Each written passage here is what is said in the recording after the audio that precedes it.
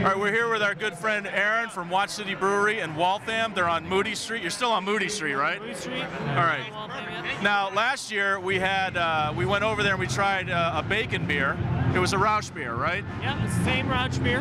Now, he's taken it not only one step higher, but about 20 steps higher. What have you done this year?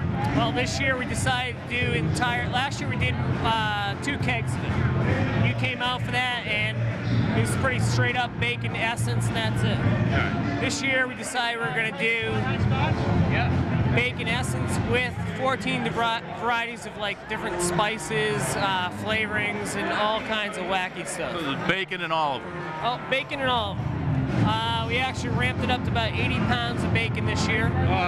Rendered all the fat, get all the good stuff out of it, and just went nuts with it. Like, had people send suggestions in and say, what do you like with bacon?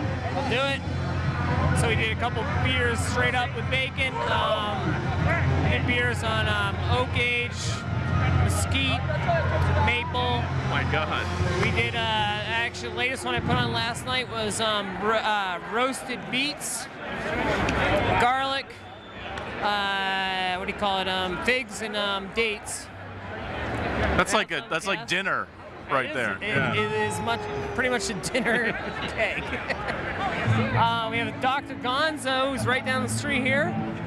Oh, that's right. He makes amazing like condiments, like barbecue rubs, hot sauces, things like that. Yeah. So he contributed to the Bacon Fest.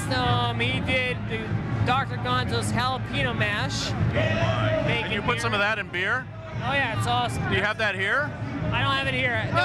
We can bring any cask here because they're all at the bar. Right. Well, we have 3 casks in the bar and 1 in the hand pump.